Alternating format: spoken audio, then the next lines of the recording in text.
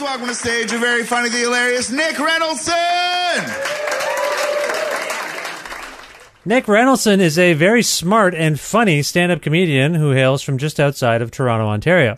The co-host of the popular Talking Raptors podcast, Nick is currently in the running to win Sirius XM's Top Comic contest, which would crown him the best comic in Canada and earn him a cash prize and slots at Just for Laughs festivals around the world.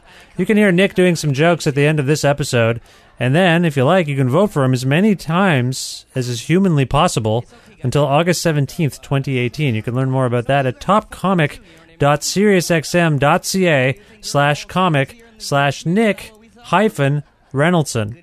Now, I've seen Nick live a few times, and we recently connected for a conversation about his upbringing in Scarborough, which is just outside of Toronto, and what it was like to be raised by his interracial parents and their parrot, his views on the state of comedy in Toronto and Canada. What's up with the Toronto Raptors right now? They made a bunch of big changes in the offseason. What's going on with the Raptors?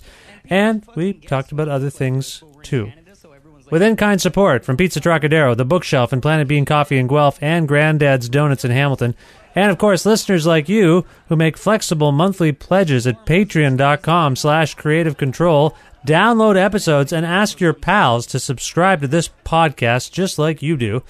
This is the 417th episode of Creative Control featuring Nick Reynoldson with your host, me, Vish. Thank you guys so much, man.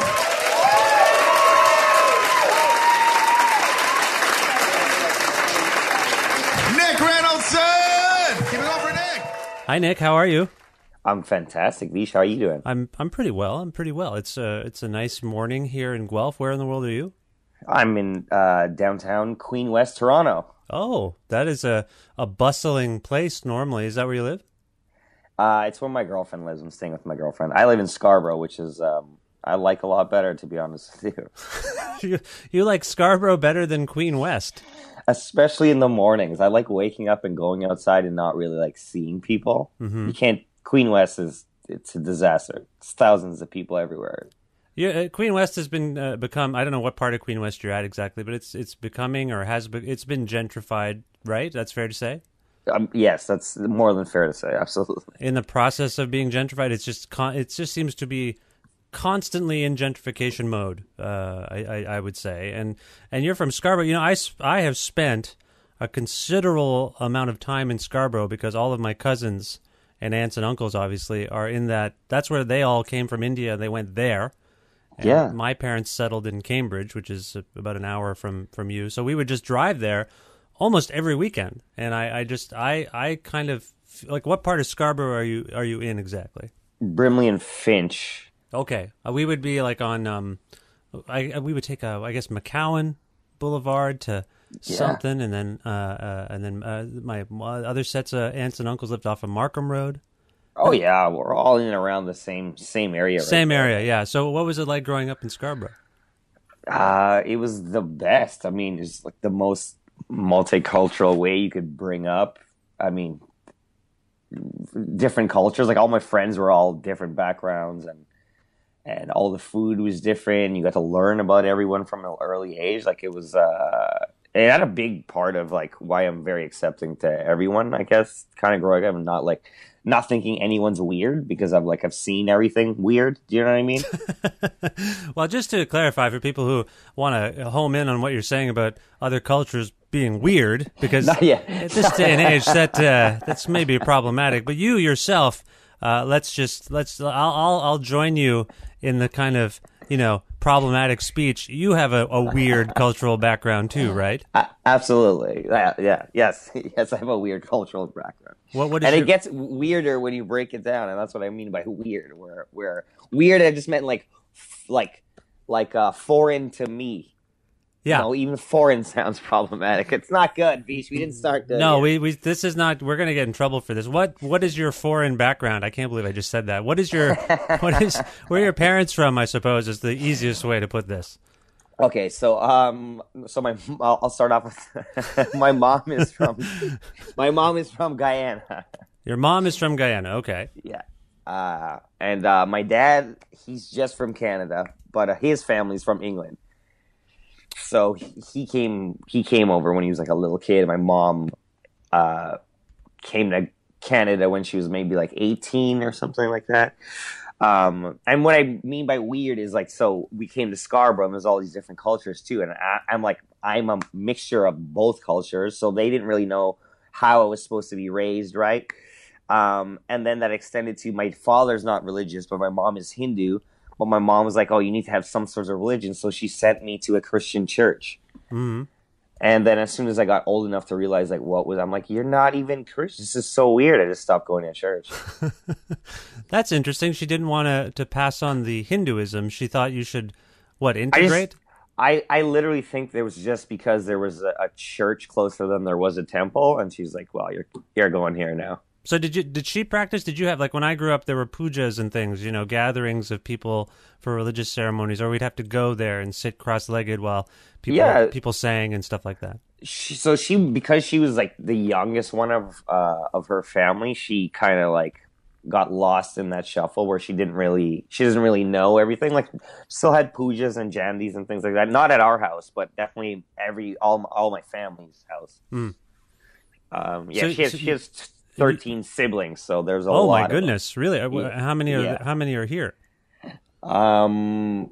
Majority of them. Oh, okay.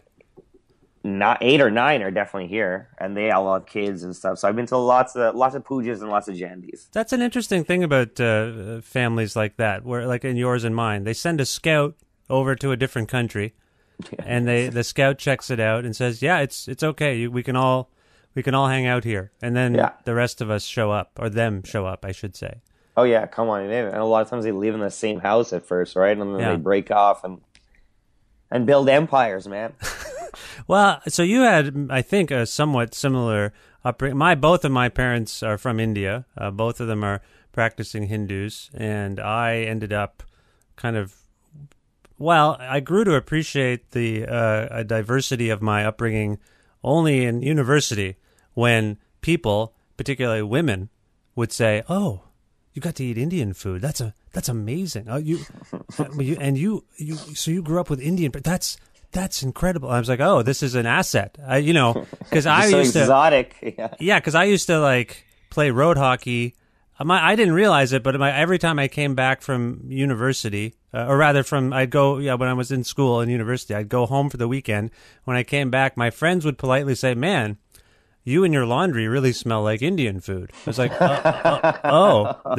I do? They're like, "Yeah, didn't notice it before, but just from the weekend." So then I started to put it all together, and I realized, I would play road hockey after dinner every night because I'm from Canada, and I always wondered why I was always open. I was always in the slot, and I think it's because they found it a little off-putting, the smell of the Indian food. So I that's what I realized after. Like, did you have that? Did you resent your upbringing at some point in your cultural background and then grow to appreciate it, or were you always of the same mindset about it?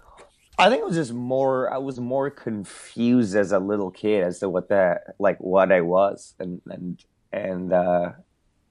like who to identify more with, right? Like, because I grew up, I was way closer with my Guyanese family than I was my dad's family. Mm-hmm. So there's that weird thing, but you're always like, I was always a white kid in my Guyanese family because my mom is the first person to marry like a white guy, right? So it's just me and my brother. So there was like I was like weirded out to how when I got older, I heard stories of like my mom's family didn't really want my mom to marry my dad. So I was like kind of resentful in that way, maybe when I was about like 16, 17. But now I'm like, now I'm cool, man. Now I'm not mad at anything. Well, I've seen you perform many times, and you've talked about the fact that your father was particularly white, or is particularly white, and can you expand upon that? Was that just exemplified when he was at family gatherings, or was it just generally just a white guy? Well, it's like even like how you were talking about your clothes smelling like curry. Like, well, my mom didn't cook curry that often because my dad didn't like it. Right. So but like especially me, I loved it. So like it would be like a special treat, like once a month, where my mom would like make curry. Right. Right. So you had your dad was having trouble adapting to this. He was having like a cultural clash, if you will. Yeah. Right. And Yeah. so did he come from a large family? No, he just has one. He has one sister, Right, and they so- have like a big gap in between them too. So he's older than she is. Quite different, quite an unrelatable circumstance, but your parents make it work. Yeah. Oh yeah. They're still kicking it. They're still together.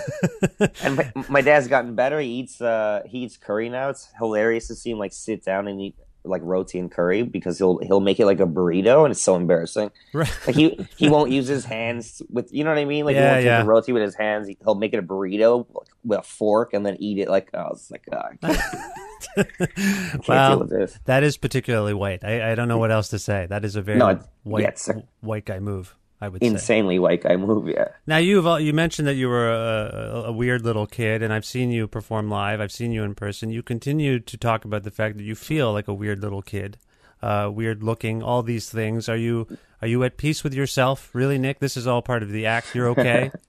Yeah, I'm okay. Like I had weird. I never like. I always fit in. Does that make sense? Like I always had friends. I never felt like I was like a loner. Like not kind of, but I was like definitely weirder than my friends. Yeah. And I still continue to be weirder than my friends. Like I did magic, like sleight of hand magic, for 4 years. That's of my childhood, and like I was dedicated to it, like a psychopath. What drew you to magic per se? I guess it was like David Blaine. I was like, that's the coolest shit I've ever seen in my life. Like, I definitely thought he was like a strange man, and I'm like, I don't like your personality, sir. It's very cold and weird, but I like your magic. Okay, so is it fair to say you were always drawn to the performing arts? Like, did you know you wanted to, perform, and you knew you needed that attention, so to speak? Yeah, I was a theater kid. Were you? Okay. In my entire high school, yeah. I was in all plays from grade 9 to grade 12, yeah. And sorry, you mentioned your mother's large family. Do you have siblings? I have, I have a a year younger than me brother. Okay, so you're the older brother. So were you drawn to theater and performing for some, desire for attention per se? Like it wasn't something about your home life not getting enough attention? Do you know what spurred you into that realm to be like, I need some affirmation from people watching me perform on stage? Like, do you know where that comes from? I mean, I think I was always like, I don't know. I always liked to make people laugh, and like all my family. I remember from a little kid, I used to sing like all these weird. I don't know how the song went, obviously now, but it's a big thing in my family, Vish, that I had a song about roti. Like when I was a little kid, like barely speaking, I had a song about roti, and they would parade me around and make me sing this song about roti. Wow. Yeah, I wish I knew how the song went, but something about clapping roti, and I God knows. Did you write it? Was it recorded? Someone must have captured this for posterity. It's got to be on a camera somewhere, right. VHS somewhere, in someone's basement. So it was making your family laugh that drew you to like, oh, like you had the sensation of making a crowd laugh or applaud. Is that what happened? Yeah, and it was almost like I found out like very young that like you could make someone laugh and their like tension, like if it was awkward or if something, there was like tension in the room, you could break that with like laughter or doing something silly or making a face or something. I learned that very young, and I like doing that. Okay, and so were you drawn to other, like, do you remember what influenced that? Like, did you see comedy on TV, or did you encounter stuff, films or something that where you're like, oh, that guy, I want to be kind of like that person, or do that kind of thing? My dad used to show me up like Monty Python all the time when I was younger, and then I think it really like when I saw Jim Carrey for the first time. Also from the area, right? Oh, yeah, hometown boy. Yeah, he was from Scarborough. Yeah. He was very, very poor when he lived in Scarborough. Yeah. So and Mike Myers is also from Scarborough, right? I believe so. Yeah. Weird. Or surrounding area, but yeah, definitely. Somewhere, I believe he's talked about Scarborough. So you got Mike Myers, Jim Carrey, these Canadian comedy legends, and you realize you're from the same place. That's got to be a little, man. You must have felt pressure to be funny. Yeah. Yeah. I got to be as funny as those guys. The funniest guys ever. Yeah. Absolutely. Now you mentioned Jim Carrey, and I think of your live show. There is a bit of him in there, isn't there? Like that kind of rubbery, like the performative aspect. I'm not saying you're talking out of your butt or whatever, but he does have this rubber-faced thing where he is expressive in just his face. That I when you mentioned the theater, I assumed it. When I thought of your act, when you mentioned that, I was like, oh, well, that makes sense. He's kind of got some acting chops. But the Carrie thing now crystallizes it a bit more. Did you study him, so to speak? I mean, yeah. I mean, unintentionally, right? Like, I was obsessed with it. I thought he was the funniest dude. I watched all his movies. And it definitely... You know what's hilarious is actually, not that you said that rubbery face thing, is all my cousins used to call my brother Jimmy. Because he also had that rubber face thing. So they're like, oh, Jimmy, right? Jim Carrey. Right. But yeah, we both did it. And I'm like, I knew, like, from theater that you need to use your face, and Jim Carrey was the best at it. And I was always an expressive kid with my face. I mean, it's quite something to watch you perform. There's a lot of confidence there in your... I like your physicality. I think that's one thing that some comedians don't necessarily have. They have the material, but they don't have, I guess, the stance or the charisma. But you seem very confident on stage. How long have you been doing comedy now? Oh, man, my entire adult life. I think 12 years now. 13. This will be 13. Oh, God, Vish. 13 years. And do you have some perspective on how it's evolved from the earliest days to now? Like, do you sense what I sense, that you have a particular confidence now that maybe you didn't have when you were first starting out? Oh, for sure. I was terrible. When I first started. I also was like a 20-year-old kid who didn't know who the hell he was or what he was doing, or, you know. I was so scared of what people thought, and especially in stand-up, you learn to, like, not... That goes away pretty quickly if you get serious about it and you want to do it. And you just become confident in what you're saying. And, like, my mom always told me, she's like, I was always that kid who was super opinionated with family, especially about religion. So I used to get in arguments about religion with my family. And my mom was kind of like, no. You know, like, I'm not saying you're wrong. I'm just saying, like, we're trying to have dinner. Can you stop making your uncles angry so everyone can have a good time, right? So it's kind of like, sit down, shut up, smile.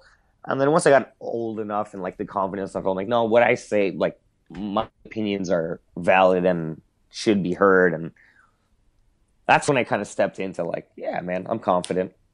I'm going to say what I'm going to say. I'll stand behind it. Do you have any sense memory of an early joke that clicked where you're like, oh, and maybe even an early performance where you're like, this is, I know who I am now. I know what my perspective is. Do you have any memory of those things? No, I don't think there's like a specific show when I was like, I got it, baby. Do you remember the first joke that really felt like, oh, like I got it. I actually wrote this and it makes sense now, like after refining it? Huh. It's a deep question, isn't it? It's a deep one. I just wonder, like they say you always remember your first, Nick. So I just wonder if that's is something that even if it's something that's still with you in your act. I remember my first set ever, and I definitely remember what jokes worked and how terrible they were. I do remember that, but I don't remember when they were. I don't remember where it switched over where I'm like, I want to say this. Yeah. As opposed to, like, I'm saying this because I think you guys are going to think it's funny. Do you know what I mean? Yeah, sure. Like, yeah. I definitely come from, I'm like, this is what I want to say to you because I think it's funny, as opposed to, I think you guys are going to think this funny. Well, I mean, I also, I'm going back to what you were saying about sort of eradicating tension. And, you know, you grew up in Scarborough, which is not, the reputation of Scarborough is that it's kind of a tough place. Did you use comedy to get out of sticky situations? Yeah, absolutely. Like my friends were into some bad shit, some of them for sure. And yeah, I could always make people laugh and, like, calm things down and, like, get out of fights. I had one bully, but I even ended up being his friend. Like, we ended up being friends. I was always the smallest kid in the school and never got bullied, man, because I was funny.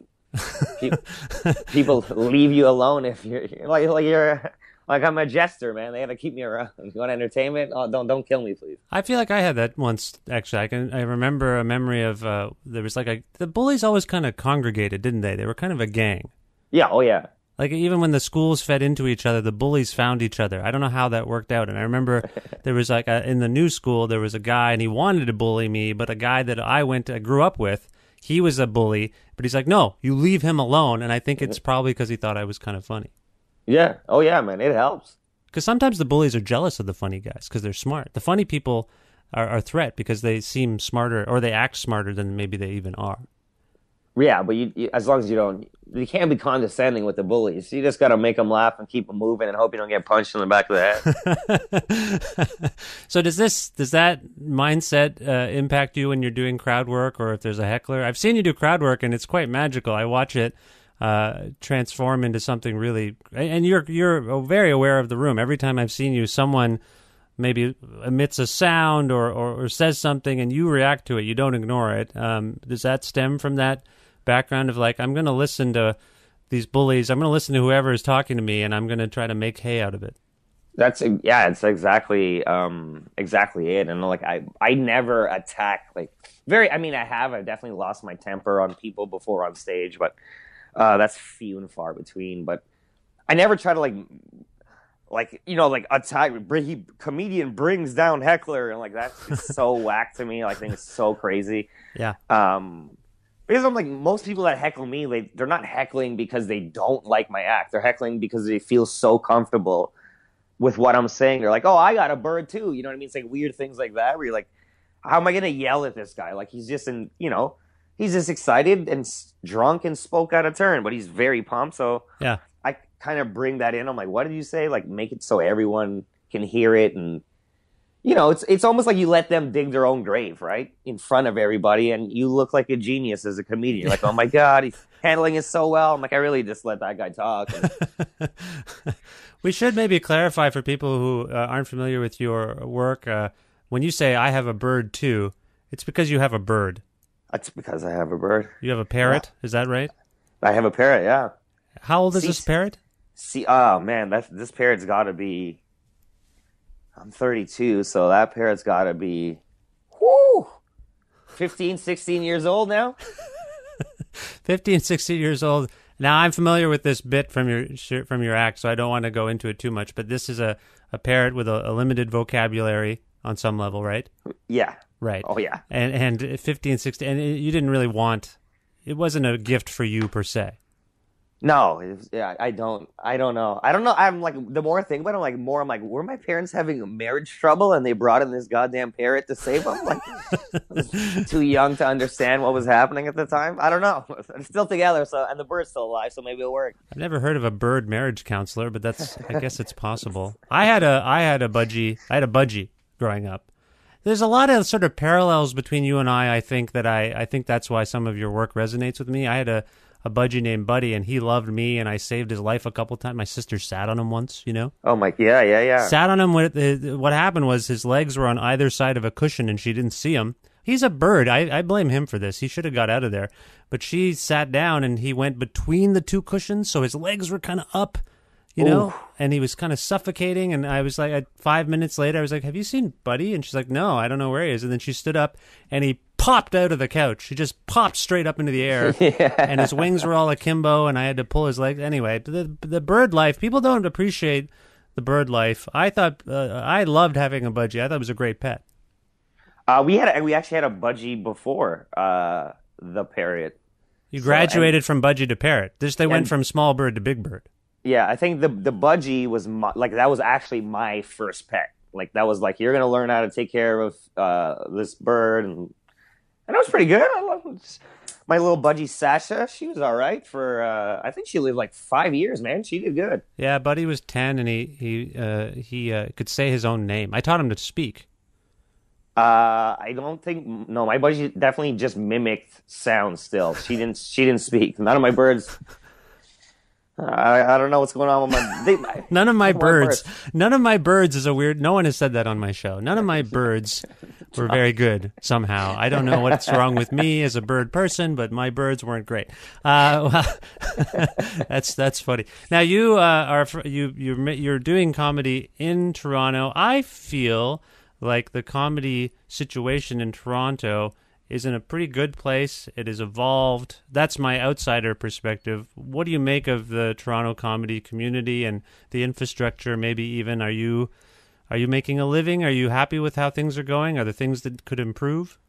I mean, it's amazing, man. Like it really is. You can get on stage and I'm making a living. Not a great one, but I'm making. We're doing. It's something I never thought I could do. So I'm very happy to be here. And it's just like, I don't know, man. It's such a strong scene. There's so many amazing comedians in and around Toronto performing every night for free in bars all across the city. It's pretty insane. And it's grown since I first started too. Yeah, it has. It seems to be. I mean, there's now a dedicated, at least like a cool. I think of the comedy bar as a kind of a cool version of a comedy place. Where do you perform comedy? I don't mean to single out that place. I just know that when that comedy bar is amazing, man. Definitely the comedy bar. Also, I don't know if you checked out the Corner Comedy Club. I've heard of it. I have not been. He opened his third location in Niagara, which is pretty. The biggest difference from when I first started comedy and now is independent comedy. Independent comedy wasn't like really a thing. Like when I first started, it was like, if you better sign with Yuck Yucks, otherwise you're not a comedian, right? Yeah, exactly. Yeah, Yuck Yucks is a kind of I feel like it has a mixed reputation. Well, when I was like my first showcase for that, Mark Breslin actually told me to be more Guyanese in my act. And did you take that to heart, or were you offended? And that's when I was like a 20-year-old kid, not understanding who I was and still struggling with like trying to be like, I don't know if I'm fucking like, how am I supposed to be? Yeah. And for him to say that, I was like, I'll never work in this club. Oh, you were totally offended by it. Yeah, I was like, because it was like when Russell Peters was getting big, and I'm like, you just want me to do a friggin' accent. That's what you're saying by Guyanese. You want me to do a Guyanese accent. I'm not doing that. Yeah, it's weird when they want the accent. I had an audition for something once, and I was telling a story about my family, and I did a take of it, and then they said, why don't you do it with an accent? It's crazy. I'm like, Jesus Christ, like, what the hell? I'm not going to do that. Why would you say that to me? Yeah, and why do you need an accent in this? This has nothing to do with anything. It's so weird. I will say, I don't know did you have this? I had a thing growing up where I did pander to the whites in my school, and I would do kind of like, I would use the words that I wasn't supposed to use it was almost self-defense. It was like the scene in 8 Mile where Eminem kind of disses himself the whole time. Yeah. Say the worst things about yourself before they can, right? Yeah, I undercut myself and my culture just to, make sure that they couldn't do it. Maybe, I don't know. But did you do that at all? Did you kind of, I don't know, put yourself down or your culture down? Other people kind of did it. Like I was half and half, right? So it was like you get shit on for either not being one or you shit on for being both, right? So it was like a no win for me and my brother, really. Yeah. But also there weren't a lot of white kids in my school, Vish. Like I can think of 3. Oh, my interesting. entire life. Okay. Honestly, yeah. Yeah, I mean, I grew up in Cambridge, so it was very white. A lot of white guys. A lot of white people, and I became whiter and whiter and whiter to the point where I'm basically a white person. I mean, Nick, you got to check out my record collection. I am more or less a white guy, and it's just the way it is. I mean, I'm first generation. I'm comfortable with myself now. I think I kind of am sad that my kids aren't going to have as much sort of Indian stuff going on because I haven't really pushed it. Every once in a while, I'll use some Hindi, just like I'll be like, "Chalo, let's go!" Like let's go. Yeah. It just comes out of me, and I'm like, "Why am I?" I'm turning into my parents. This is so weird. Yeah. So I don't know. It sounds like you're at peace with yourself in terms of all that stuff as well. Yeah. I mean, I think the kids thing is like, that's a whole nother, like, holy shit, how do I, like, you're trying to take your personal culture and upbringing, what you find that you've grown and loved and identified with, plus what, your families, which made you find what you found. Does that make sense? Like it's all one, and you kind of want to pass it on to your kids. I don't have that. I don't have kids, so yeah, I'm still stuck on my own. Like I don't know. All of my girlfriends have been white, which I think is interesting. That's Cambridge, though. I don't like. I think that's what you had to choose from, Vish. I mean, like that's what.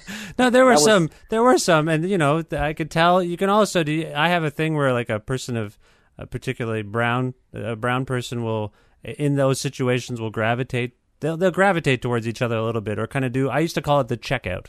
The brown checkout. They're just like, oh, they just size each other up a little bit. And it happens to me all the time. And I'm like, oh, I notice it, but I don't know. You're right. Maybe it's the Cambridge. Maybe it's the Guelph. Maybe it's just where I'm at. You have had a diverse array of relationships is what you're saying.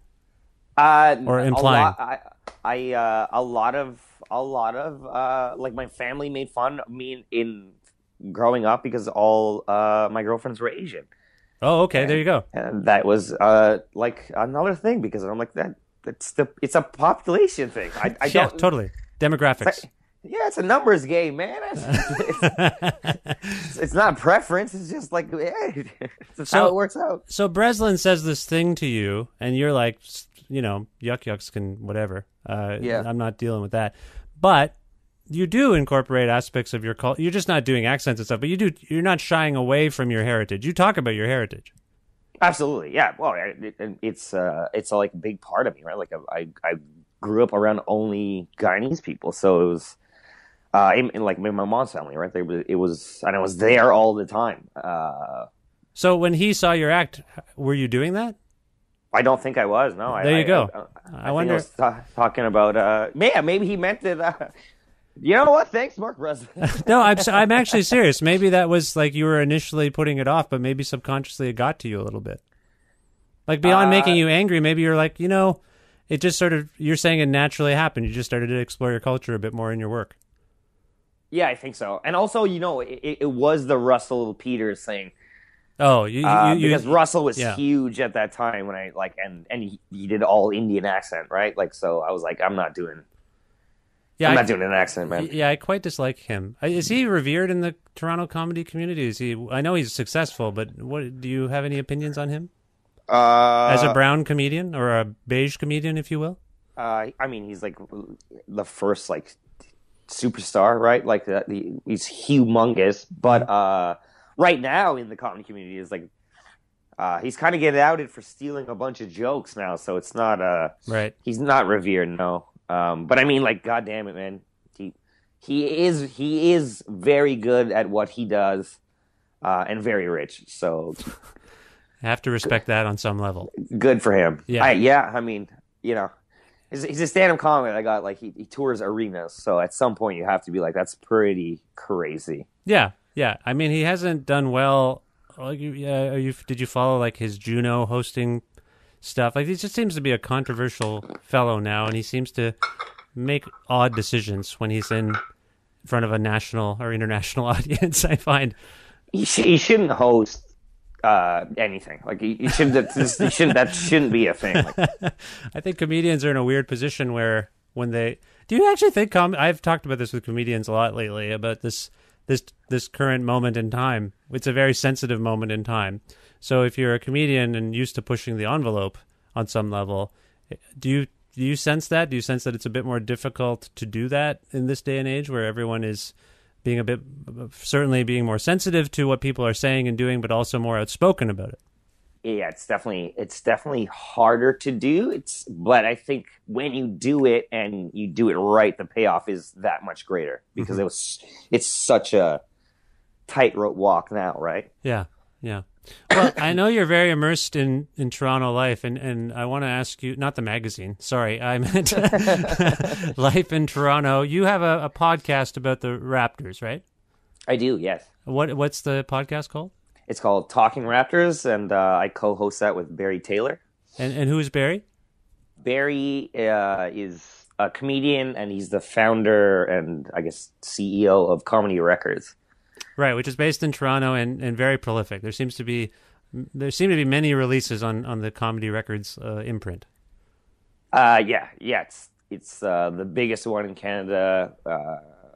It's crazy. It was like that. None of that existed when I first started comedy. So for Barry to come and like start this 7 years ago, and you know, we built this from the ground up. It's pretty crazy. Where it's like it's a thriving company now that has connections in New York and Miami now. So Yeah, no, it's doing very well, and obviously you're saying or I think you were saying that you feel it filled a void. There was nothing like it was going on here. no, nothing like it was going on. It definitely filled the void, and it like uplifted independent comedy and kind of gave and there's a lot more independent comedians now.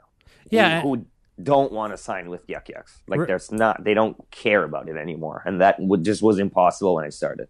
And I should say that because I think of Barry's efforts, and there's lots of kind of advocacy for stand-up in Canada right now. And recently, this year, I believe, might have been the first. Is it the first year the Juno Awards had a stand-up comedy category? They had it sometime. before, Yeah, like they kind of got rid of it.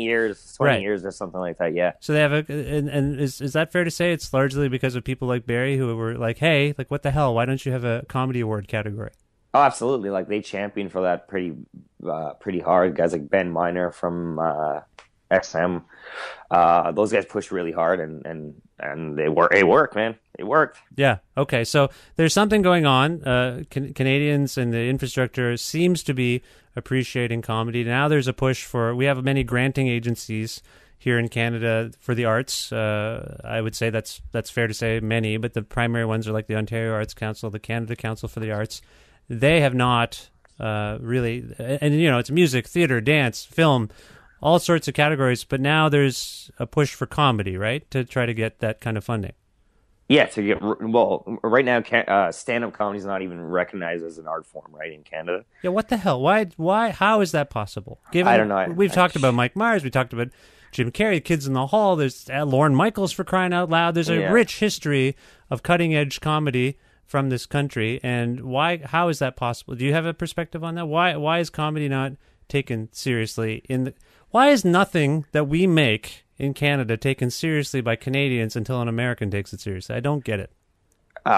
We all have that inferiority complex, I think. I'm not really sure why. You're from Scarborough. You should know the answer to this somehow. I don't know what that means, but I just feel like your perspective on the world is important and for this huge question. Well, I know what stand-up itself is like. I know why that's not considered an art form. It should be, but it's like stand-up is the only thing, like it's the only art that you can kind of watch and be like, I could do that. You know what I mean? Like you have two drinks, you're like, I'm funnier than this guy. You know what I mean? You're never really at like a play or something. You're like, I could do that scene better than this idiot. You know what I mean? Like. So it lends itself to like, it's just some drunk idiot talking into a microphone. How's that art?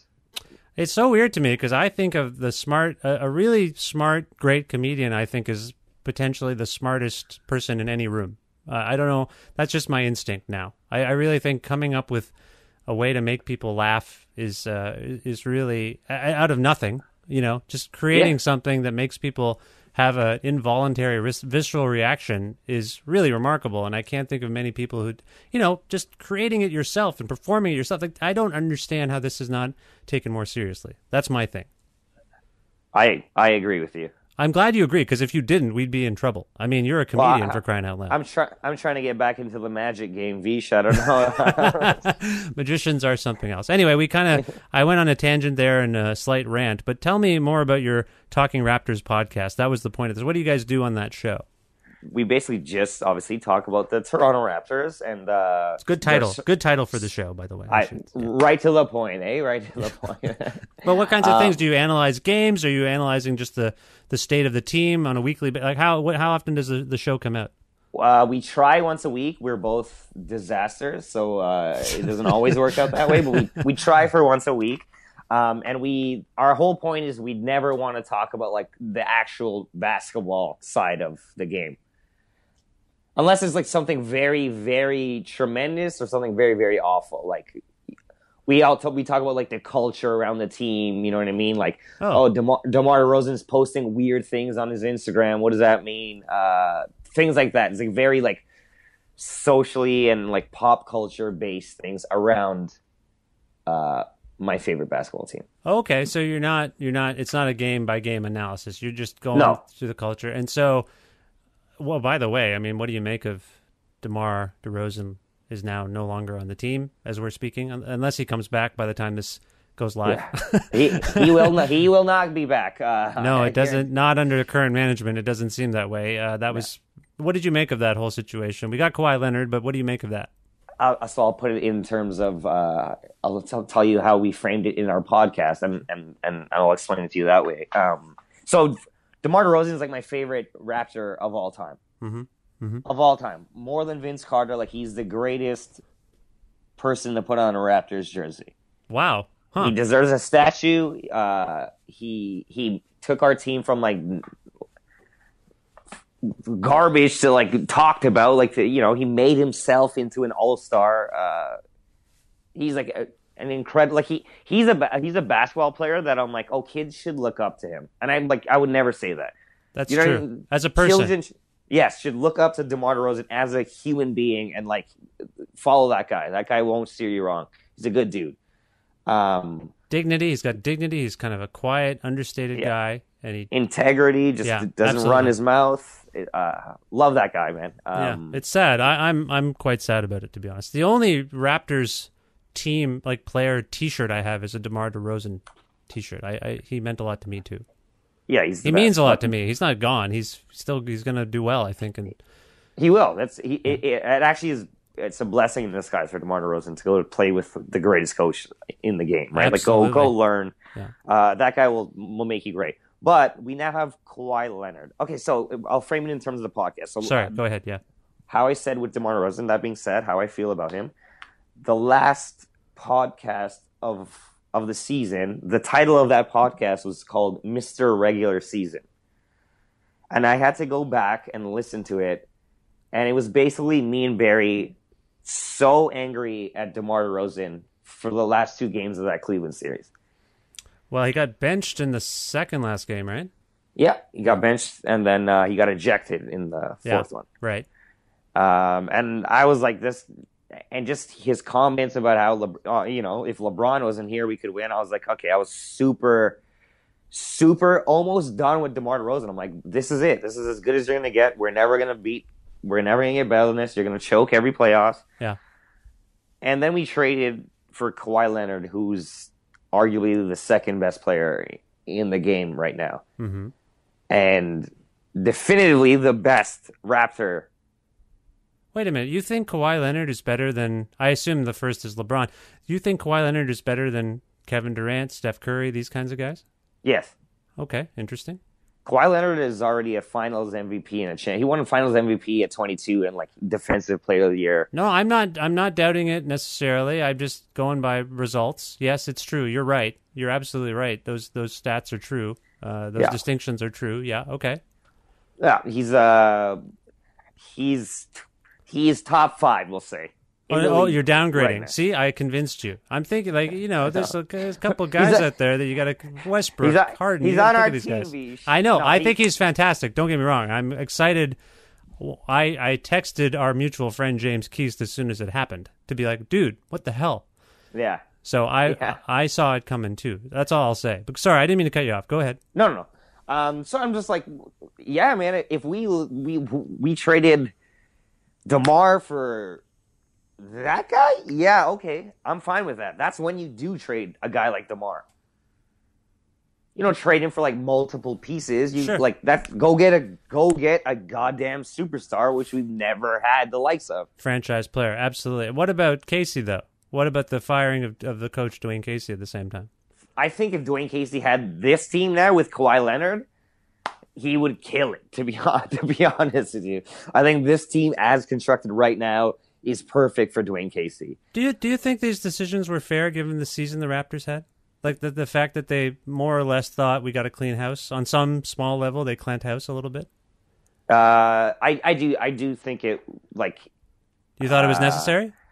I don't think it was necessary, but I understand why it had to happen, and something did have to happen. When LeBron went to L.A., someone tweeted this was the greatest day in Raptors franchise history. I don't know if it was one of you guys who did it. Actually, I saw it. And I thought it might have been.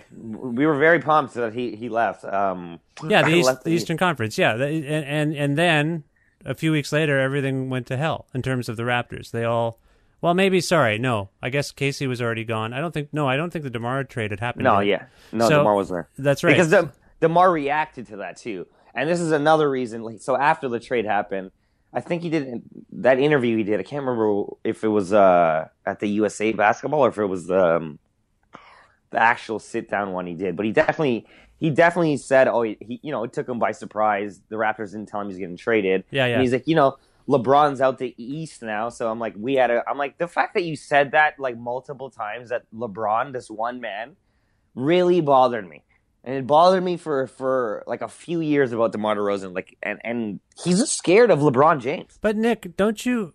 Okay, again, James Keaston and I are talking before the Cavaliers-Raptors series, and he's like, "Oh man, we're good. They got nothing." And I was like, "Are you serious? They have LeBron. Like, he's been to the finals like 8 times in a row. Yeah. How can you discount this?" And he's like, "What? Who are they going to get? They got nobody." I'm like, I don't know, James. And I watched every Raptors series. The Raptors and the Cavaliers each had sort of bad, uneven series the previous to meeting, and I was like, I watched the Raptors. They don't have a killer. They don't have an assassin. They don't have someone who can shoot threes all of a sudden. Really, they don't. And I don't see this happening. And then the Raptors got swept by the Cavaliers. Yeah. And I know all you guys were heartbroken, and it wasn't about me saying, haha, I was right. I was just like, I watched those games. I didn't think they had it in them. I didn't think they could beat LeBron. And when you say just this one guy, you're going to be mad at me the way you're mad at DeMar DeRozan. But that guy, I've been watching LeBron play the whole time, and I'm older than you. I watched Jordan play. I watched all these guys play on TV. And I'm telling you, like, the greatest. I was upset by the decision. I was upset when he went to Miami.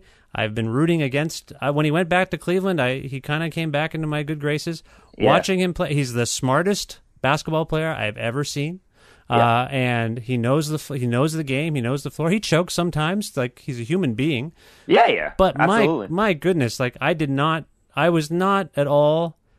That game one they should have won, frankly. But aside from that, I just was like, once they lost game one, the way they lost it, the Raptors, I was like, I think the Cavs got it, and they did. And then, I mean, we all know what happened in the finals when they got there against Golden State. They in turn got swept, but still, that guy is ridiculous. So I think DeMar has a point, and I understand what you're saying in terms of gamesmanship, and that's just not, even if you're thinking that, you're saying he probably shouldn't be saying this stuff.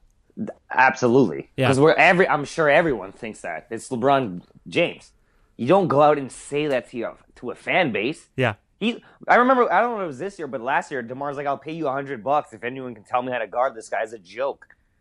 But you look at Boston Celtics, they're young kids. Jaylen Brown was like, I'm mad that he's not in the East. He's like, yo, we almost had that dude. Yes, exactly. He's not beating us this year. And I'm like, I want that guy's attitude. Yeah, I agree. You're right. I think maybe DeMar became too Canadian. Yeah. Oh, that's hilarious, Vish. Yeah, that's exactly what happened. He just went from Compton to like, I don't know, he became a Milton guy all of a sudden. I don't know what happened. That LeBron guy's pretty good, eh? DeMar, what? Okay, well, in any case, the podcast sounds great. So you're saying you're off season right now, or are you still doing it?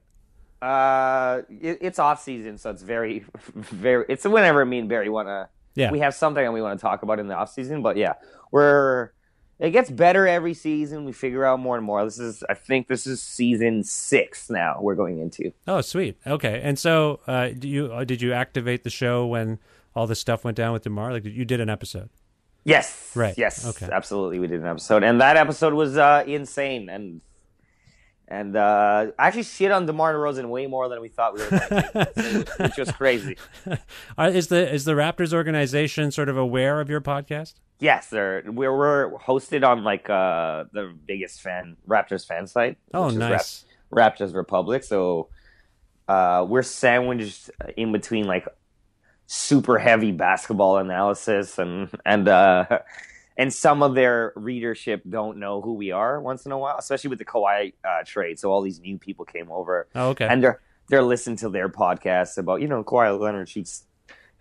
he shot 56% from the field, and then me and Barry are talking about like, he's got cornrows still. You know what I mean? Like it's very different, different podcast. So people need to check out. People listening to this podcast should check out Talking Raptors. It's a great show. Now I want to ask you one last thing before we wrap up, because I understand you're nominated for some kind of comedy award, or you're trying to be nominated for a comedy award. What's going on? I'm in XM's Top Comic competition. I'm in the semifinals, and I'm in the nightmare stage of my life where I have to beg people to vote for me. Mm-hmm. You're like a politician. Finals. You're like a politician, basically. Yeah, and it is honestly my nightmare to bother people and promote myself. Is something that I hate doing. I always hated. I've refused to enter comedy competitions because I don't really believe in them. But this one is like the biggest one in Canada. What do you get if you win? You get $25,000 and spots at Just for Laughs Toronto, Just for Laughs Montreal, and Just for Laughs Sydney, Australia. Oh, there's a JFL in Sydney. I didn't know that. I know. I think it's as of last year it just started. So. Oh man, I got to review that one. I want to go to Sydney, Australia. Hell yeah. I want to be on a plane for 36 hours or whatever it takes. So how do people vote for you? You go to, what is it, SiriusXM.ca? The website? Okay. And is there some... are they going to see a clip of you? Like, how is the voting just done on reputation? Is there like some kind of... No, you can watch which is the only saving grace I have, because I'm not like I don't got legions of fans, but my stand-up is very funny, and that is on the website, and you get to watch everyone stand up, and you get to watch and vote for whoever you like best. Okay. All right. So people should go and vote for you to be voted as the best comedian in Canada. What else is coming up for you, Nick? Any plans? Any shows? Lots of shows. I mean, shows all around Toronto, and I'm filming a bunch of weird sketches. Oh. To promote myself for this competition. So that's what I've been doing, and those are going to come out soon. There's some weird ones for sure. By the way, sorry, when is the voting deadline? August 17th. People have to voting vote is August 17th. Yeah. Okay, and then you determine if you're in the finals. We have to vote for you again. In the finals, no. I actually get to do stand up for money, which is the best. So I'm like, yes, let me perform. Oh, wait a minute. So if we vote for you in the semifinals, and that works out, do you end up going to the final? Like, I don't understand. Yeah. So if I win, like, I think it's the top 6 or top 8 from this round. Top vote getters from this round go into the finals, and the finals is just a show where you do 10 minutes. Okay, great. Which I'm happy to do. Like, please get me into the finals. Yeah, you just want to perform. Yeah, I don't want to beg for votes. It's crazy. It's just like doing stand-up comedy. Okay, well, I do hope people go vote for you, and I've already voted for you once. Apparently, I can vote multiple times. Is that what I heard? Oh yeah, you can vote every day and from every device you own, which is pretty insane. Okay. It's okay. I forgot to vote for myself twice already. So, you mean you missed a couple of days, or you just haven't voted? I missed a full weekend, and I was like, perfect. That's not good. Put it in your phone alarm, everyone. Just vote for Nick. Like every morning, that should be how you wake up. I got to vote for Nick until August 17th. Okay, so where can people learn more about you on the computers, on their phones? Where would you send people? I would send people to like my Instagram or Twitter, but everything is at Nick Reynoldson, NickReynoldson.com, at Nick Reynoldson on Instagram, at Nick Reynoldson on Twitter. Okay, your website is NickReynoldson.com. Yeah. Okay, and are there any recordings, Nick? I do I have an album out? Yeah. Or, I'm working on it, and I'm very far behind on it, but. I ask for a couple of reasons. One, obviously, to promo something and plug something, but also, normally at the end of a music interview or even a comedian interview, I'll ask someone if we can go to a track so people can hear some stand-up or hear a song. But you don't have something like that I can go to right now. Is that what you're saying? That's what I'm saying. I just got YouTube clip. I got my Sirius XM Top Comic video. You play that? Do you want me to play that? I can play that. I can capture it. How do I find? You'll tell me after. Tell me how to find it. I'll find it. I'll capture it, and then I'll put it on the show. And do you want to tell us what that is about? If I can find it, do you want to stand-up set? Yeah, you want to absolutely. contextualize it? What did you do? It's actually we covered it, a lot of it in our conversations. It's about me being mixed, and also I talk about my bird in that. So okay, your bird. I mean, it comes back to the bird. Yeah, it all comes back. It always does. That bird is hopefully going to win me $25,000. Okay, that's what you want out of a bird. You want to leverage it for money somehow. Yeah, well, you got to pull your weight, CC. It's about time. You're going to be alive for another 30, 40 years. I have not had as extensive an avian conversation on the show as I have today. It's a lot of bird stuff, and I did not expect that. Okay, this is Nick Reynoldson doing some stand-up. Nick, thank you so much for your time today and being on this show. It's always fun to talk to you. I wish you the best luck with everything going forward. Thanks so much, Vish. Thank you for having me, man. I appreciate it, dude. Please welcome to stage your very funny, the hilarious Nick Reynoldson!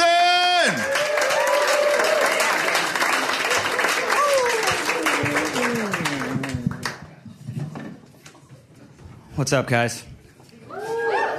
Listen, I know I look like Sirius XM sponsored a child. I understand that. Let's get that out the way. Like, I look like I came with the venue. You know what I mean? Like when they signed the lease, like, by the way, there's a kid in the basement. You got to feed him. And I come out nighttime and I clean shit.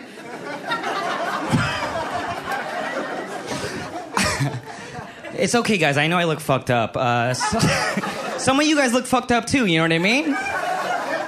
Oh, do you think we're all 10s here in this basement? Is that what we thought? Good for you guys. I admire your confidence. But I'm going to tell you why I look like this, guys. It's because I'm mixed. And you know they're always like, oh, mixed kids are always good looking? Sometimes you get a bad mix, you know what I mean? It's not always science. And people fucking guess when you look like this, but we're in Canada, so everyone's like really polite about it all the time. They're always like, hey man, do you like burritos? Or shawarmas? Which one is it? I know it's an ethnic rap of some sort. But my mom's from Guyana, and my dad's from Canada, so when a brown lady and a white man, you know, have sex, ta-da! And I don't know why I came out like a gay Mexican dude with a shitty haircut. I don't know. Do you guys know what's fucked up about that joke? Is I control the haircut part. This was... I was like, yeah, give me what lesbians liked in 2014. I want that shit. I want people to be confused when they look at me. I want someone that's high at the back like, this Chinese girl is hilarious. I love this.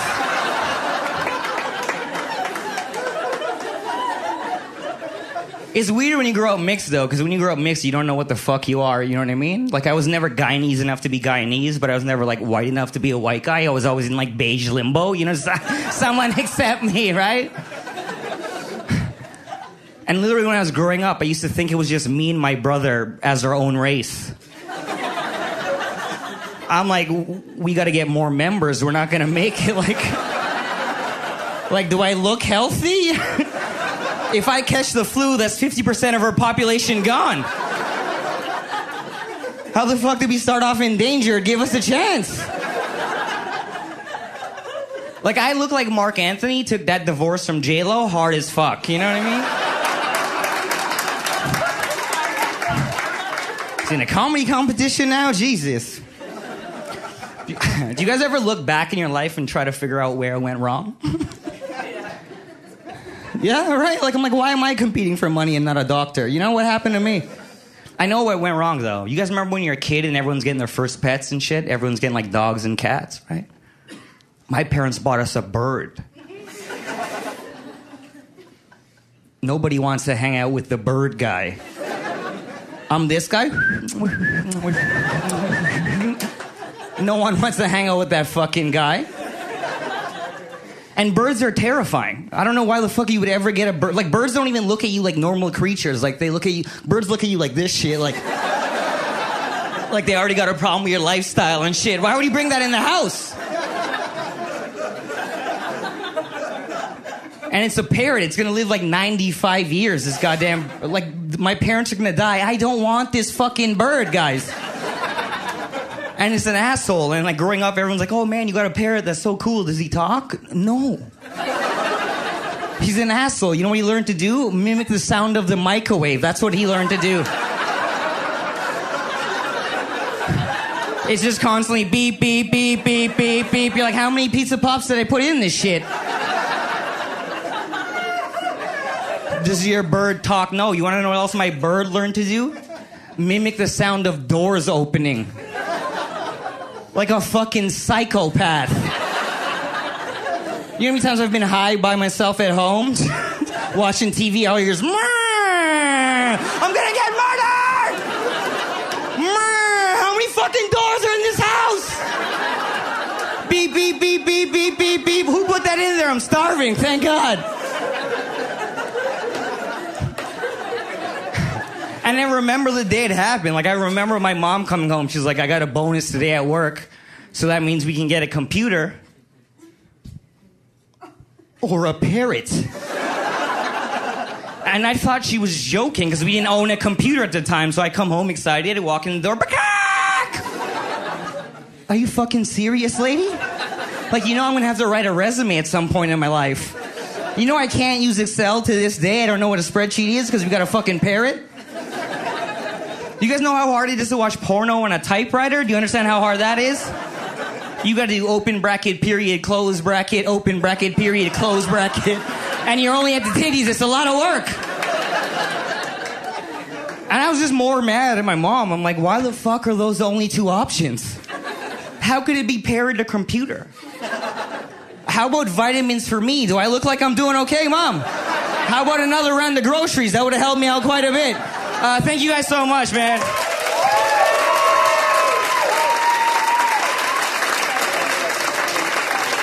Nick Reynoldson! Keep it going for Nick!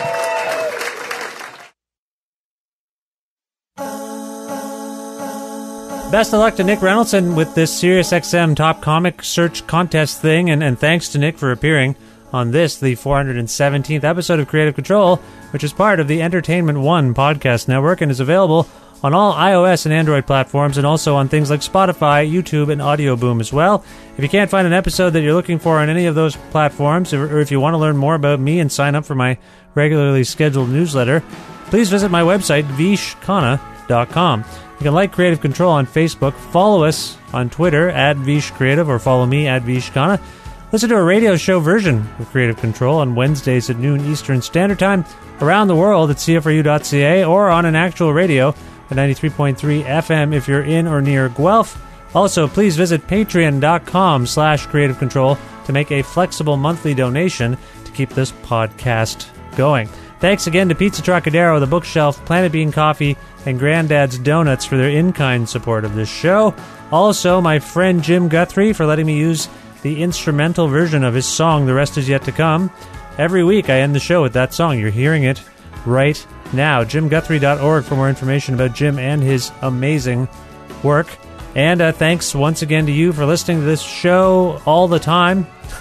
Reviewing it, rating it, downloading episodes of the show, subscribing to the podcast, and spreading the word about it. I'm doing the best I can. You're doing the best you can. We're all just doing the best we can. Let's keep doing the best we can. I will talk to you soon. Goodbye for now.